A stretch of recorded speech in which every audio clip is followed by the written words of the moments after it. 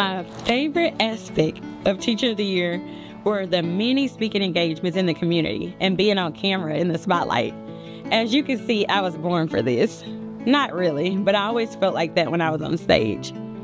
On a serious note, I love participating in the City of Plano Parade.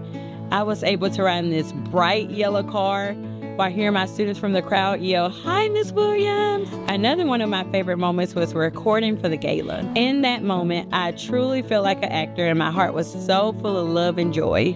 In every engagement, I learned something new. But being a part of the Teacher of the Year selection committee was the most eye-opening and rewarding experience of it all. I smiled, I laughed. I was even given a tissue from one of the nominees from the other side of the table. My tears were tears of joy because of all of the remarkable things I was able to hear happening in the district. We are truly making an impact.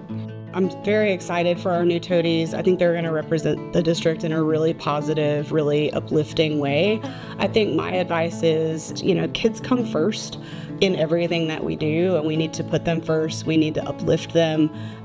We need to look for opportunities for them to grow as human beings with our support and our guidance. And I think as Toady, we have a platform to really speak to something a lot larger than just one kid, one classroom, one campus. We really have the voice to make change in a really big, really positive and impactful way. And I just hope that, our future toadies will embrace that responsibility and just, really think about that message that they can get out there.